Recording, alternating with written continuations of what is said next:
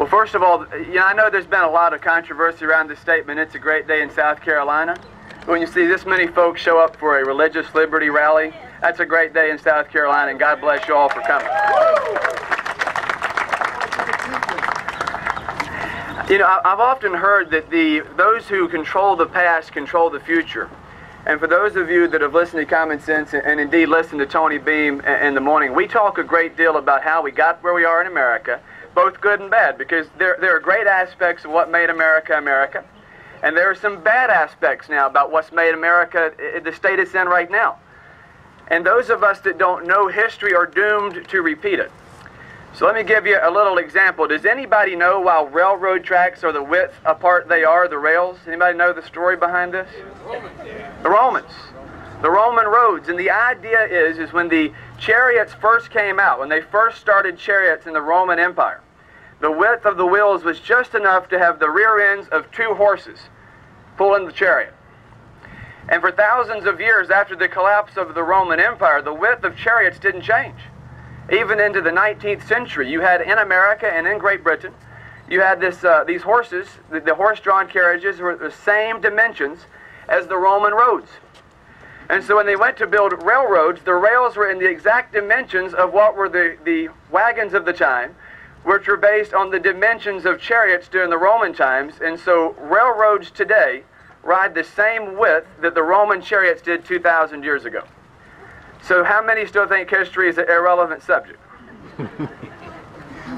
Proverbs 1:32 tells us that the waywardness of the fool, or the waywardness of the simple will kill him, and the complacency of the fool will destroy him. And we've seen a lot of complacency, and we've seen a lot of waywardness at this moment in American history. But if anything gives me hope, it's seeing folks like you show up at noon on a Friday.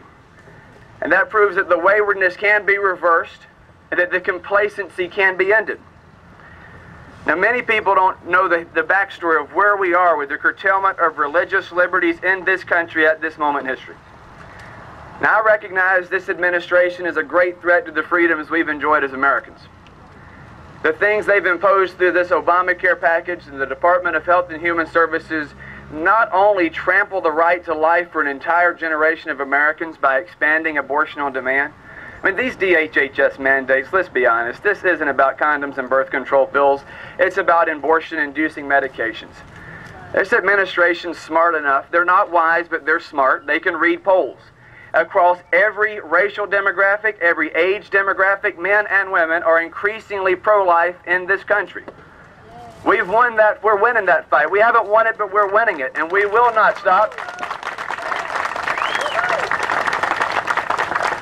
We will not stop until the judicial overreach of Roe versus Wade in 1973 is overturned. I don't care if it's through the courts or through the Congress. We will protect the life of all people in the United States of America.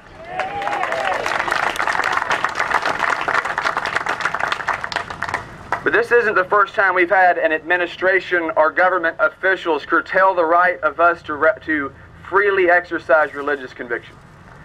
The Johnson Amendment, Lyndon B. Johnson, the President of the United States, of course, who succeeded John Fitzgerald Kennedy in November of 1963. When he was a senator from the state of Texas, he was in favor of central planning, just like he was as president. He wanted economic policies that were top-down, government-driven, versus bottom-up as this country was built. And there were 2 nonprofit entities in the state of Texas. They weren't religious groups, they were think tanks. They were libertarian economic think tanks that were talking about his bad economic policies in Congress. Now, he happened to be up for re-election that year. And these 2 tax-exempt organizations in Texas were telling people the truth about what Lyndon Johnson was doing from an economics perspective. He knew that was a threat.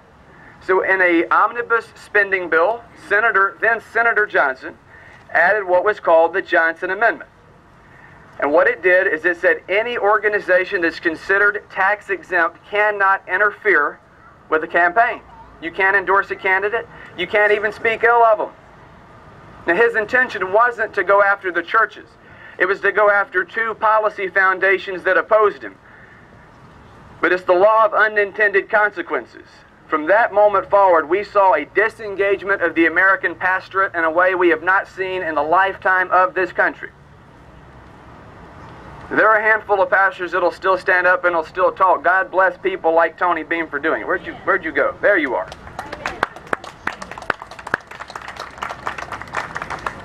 But it's fear. It's the cone of silence. It's intimidation. It's the effort to shut people down and shut them up. Because the government advances lies whenever it expands. Truth and freedom are correlated. If you're going to advance an agenda that stands diametrically opposed to the truth, then you have to shut down people who speak the truth. And our founding fathers understood that two of the most fundamental principles for freedom, and they're codified in the First and Second Amendments, was the freedom of speech and the right to keep and bear arms. And both of those amendments, both of those fundamental rights are there for the same reason. It may not be politically correct. I've been criticized for saying it. The First Amendment's not there for hunters. The Second Amendment's not there for hunters. It's there to make sure that government doesn't become tyrannical.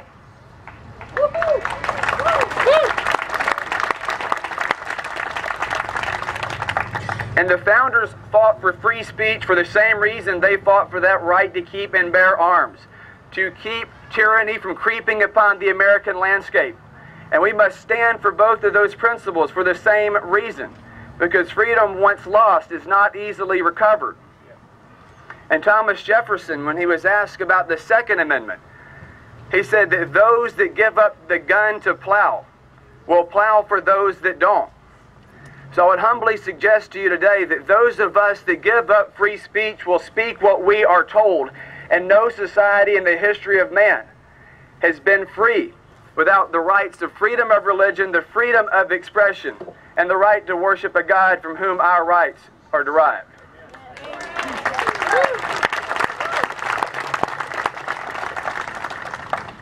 The question ultimately becomes this at this moment. The administration, they've put up little posters. We've seen the billboards all around South Carolina. We've seen them all around the country. And it says contraception will soon be contraband. And they try to paint conservatives and Republicans and people of faith as extremists who want to prevent birth control pills from being on the market and roll back condom manufacturers. I don't know a single Republican in Congress that has proposed such a piece of legislation. I've never supported such a piece of legislation. But I will tell you this. There are two fundamental problems with these health and human services mandates. One, even if it was related only to traditional methods of birth control, you cannot, under our Constitution, under the First Amendment to the Bill of Rights, force a religious organization to provide a good or service that is in diametrical contrast to what it believes.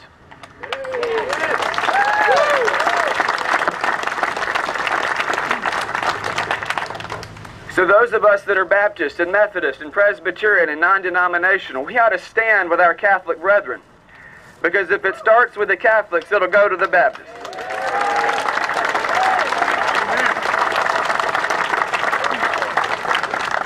You can be for or against birth control, but I promise you this, every person in this audience and the man speaking to you is in favor of religious freedom. I don't care what you think about condoms and birth control pills. But then there's a more nefarious angle to this. This administration, again to what I said at the beginning, they can read polls. They know that Americans are increasingly recognizing that, as Martin Luther King Jr. said, injustice anywhere is a threat to justice everywhere, and to deprive an entire generation, over 54 million since 1973, of their rights to life, liberty, and property jeopardizes the life, liberty, and property of everybody else.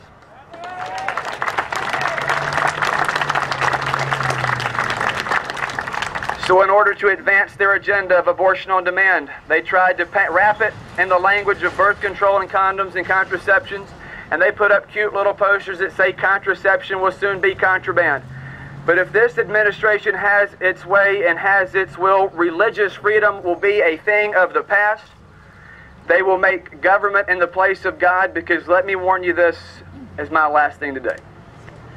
If we ever, as Americans, abandon the belief that the rights of man come not from the generosity of the state, but from the hand of God, we will cease to be America.